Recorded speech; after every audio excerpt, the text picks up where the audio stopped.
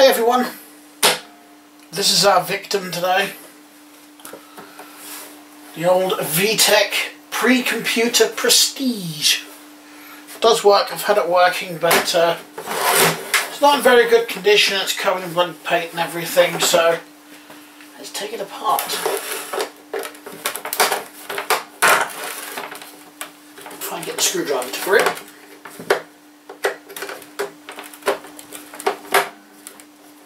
Because it's not perfectly flat, it's wobbling all over the bloody place. Actually, I'm going to pause you because there is a number of screws which will get boring. Right.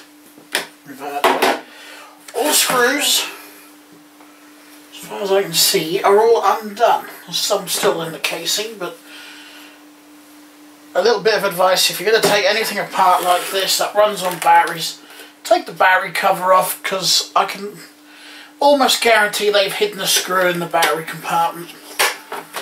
So, can I get this off? It's wanting to come off.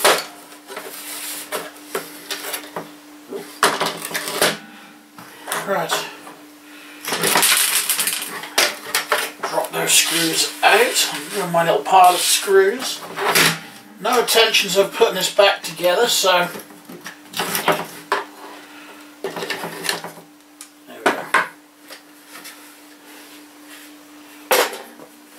so what have we got? That's what it's looking like.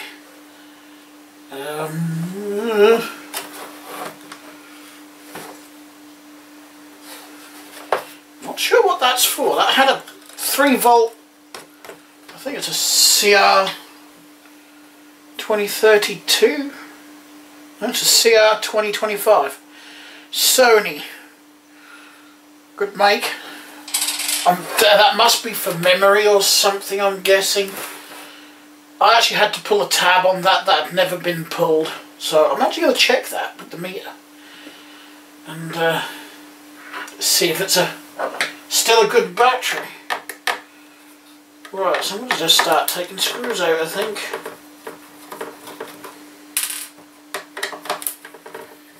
At the rate I'm going, I'm going to need a bigger pot to put all these little screws in. I keep them because when I fix like radios and other things, sometimes you find a screw's missing or you'll lose a screw, so having a pot full of screws specifically for putting, screws that were used specifically for putting electronics together is handy, is what I was trying to say, something like that.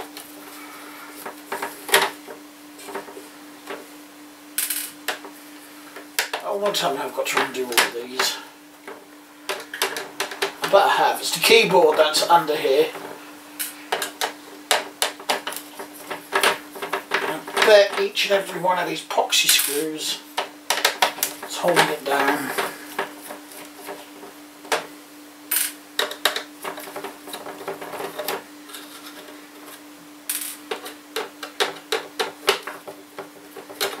These are really short though. What do you see the point of putting these in?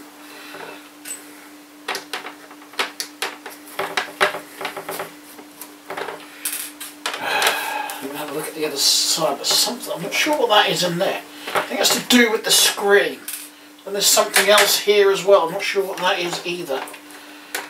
Right, I've got this, which is Vtech's idea of a computer mouse. Basically a button and just one of these that you just sort of, well, it just rolls on 4 different buttons on there, so nothing spectacular. I tell you what though, in this day and age,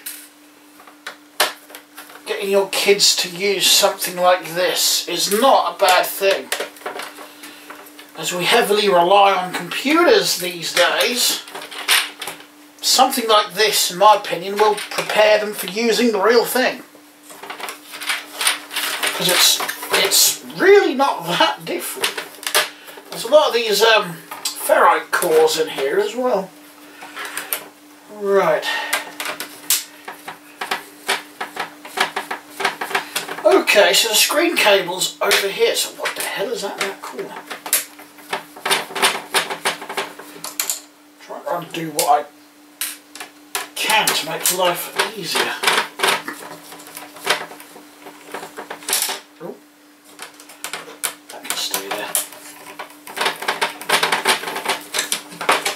Instead of cutting wires, I just thought I'd undo all the screws. Mind you, cutting wires would have been a bit quicker.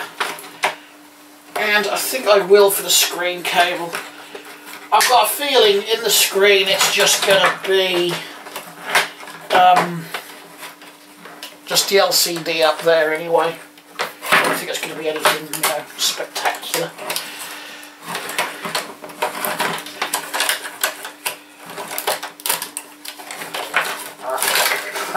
There we go. Right. I believe there's a lot of ferrite cores in here. There's a big one there. Might come in handy if I ever want to try my hand at making my own coils and transformers and things.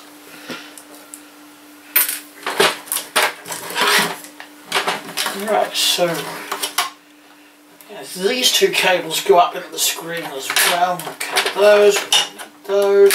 We don't need this black and yellow bumblebee one either. Right, I'll just move that over there. So we have the AC input circuit board, which has got a little choke thing on. It's actually oval shaped for some reason. I've never seen one like that before. And it's two circles. It's got a little diode on it, a couple of capacitors, electrolytic capacitors in the socket itself. Plenty of salvageable parts on there. So I'm just going to go. We've got whatever this is, you see. There's the button cell battery holder, which might be handy as it is, I don't know. Either way, I'll cut it off for now, deal with it later. Like I said, we've got some more of these ferrite cores here. Usually, these are put on to reduce interference from various things, so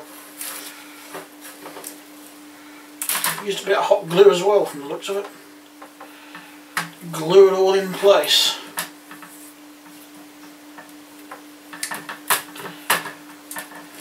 There's another one with a loose bit of wire. A couple more there as well, which I'll salvage. Wow. So we've literally got the keyboard circuit here. And all the keyboard is using its proper plastic keys, but it's just got this sort of silicon membrane with the carbon pads on, which contact with the pads on here. That's all the keyboard is. That's the main circuit. If you want to know what it looks like, I'm not an expert, I'm just taking these apart so we can explore and see what we've got. It's got a parallel printer port there. I'll try that again. I wonder how old this thing actually is. Is there a date? Manufacture date on the circuit boards? Sometimes there is. It's got UK on it. Does it mean it was made in the UK?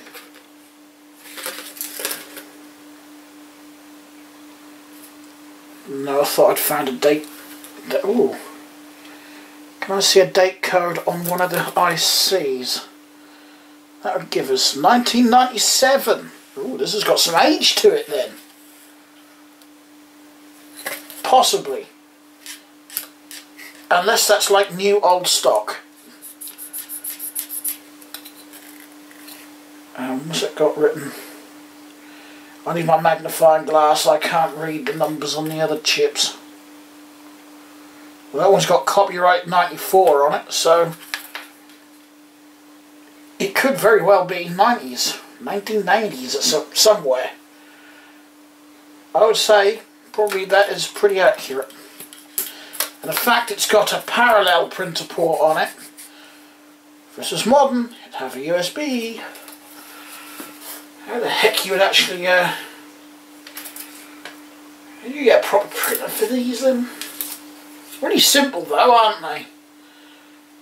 What is it? There's 1, 2, 3, 4 ICs on here. I think these are just resistor arrays. That one and that one. I think I'll have to look up the numbers. That is actually a Vtech chip as well, that one. It's actually got Vtech, copyright Vtech written on it. So that's a custom chip. That looks suspiciously like a memory chip in there. I wouldn't be surprised if that's what that little button cell battery was for. Ooh, there's a cob as well, chip on board, which is a permanent marker on it of a circle.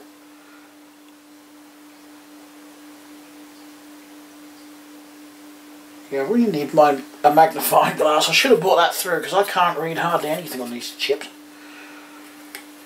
This has got a hell of a lot of resistors. Not actually as much on here as I thought it was going to be for me to salvage off. Unless I want to salvage the capacitors and some wire if I wanted to.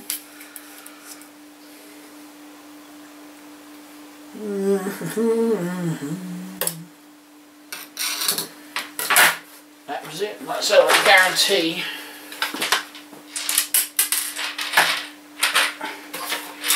Oh. All the keys locked in there then. Doesn't look like there's another cable there for something.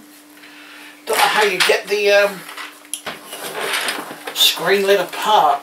Otherwise I'd take that apart as well. Mind you, my battery's getting low anyway. Ah, speaker as well. Forgot the on the on-off button.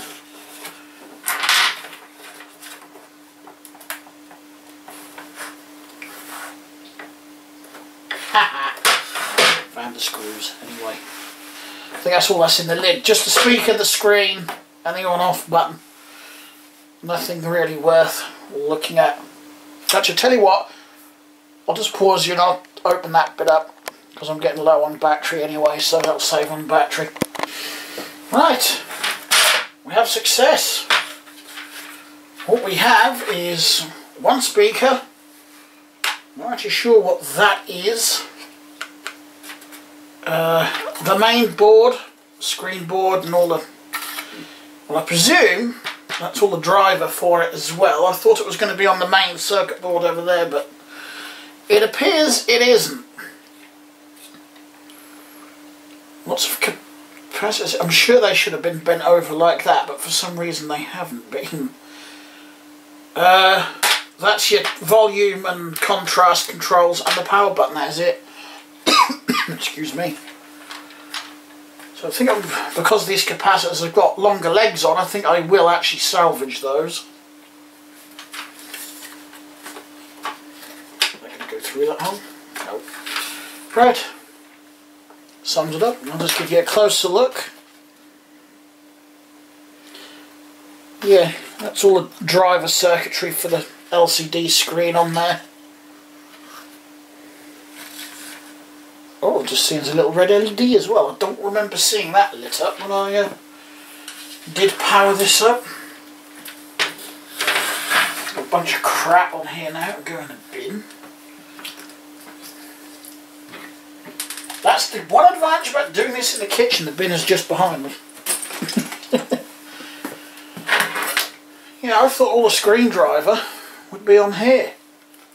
So I thought like some of these may have been, you know, like the screen driver chips, but apparently not. Yeah, that one's got 94 on it. Can I see the other one? Can I get it in the right light?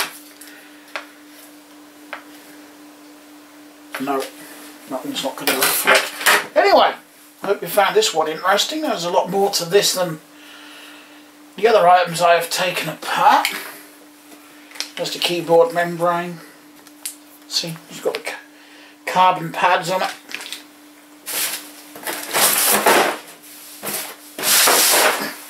Need a bigger kitchen, need a bigger flat, I think.